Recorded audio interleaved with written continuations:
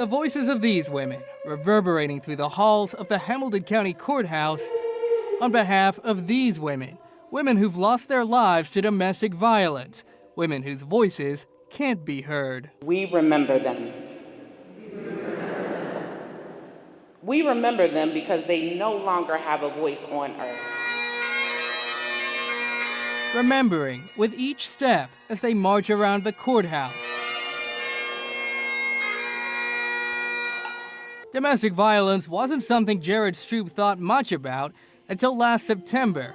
That's when his sister, Rachel Madden, was killed at the Adams County Lumber Company where she worked by her estranged husband, who then turned the gun on himself. I won't say that I thought they were going to stay married forever, but I didn't think that this type of situation would ever happen. I never pegged him for that type. Madden was going to divorce her husband and had recently taken out a civil protection order against him, a protection order Stroop says ultimately had little effect. My sister was told by police that they didn't have the resources to come out and help her when the restraining order was broken.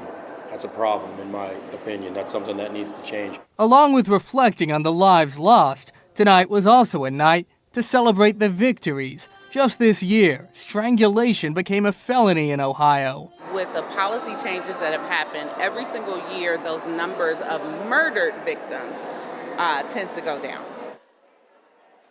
Hey there, thanks so much for visiting the Local 12 YouTube channel. Click the links, hit subscribe to get notified anytime we post content to this channel.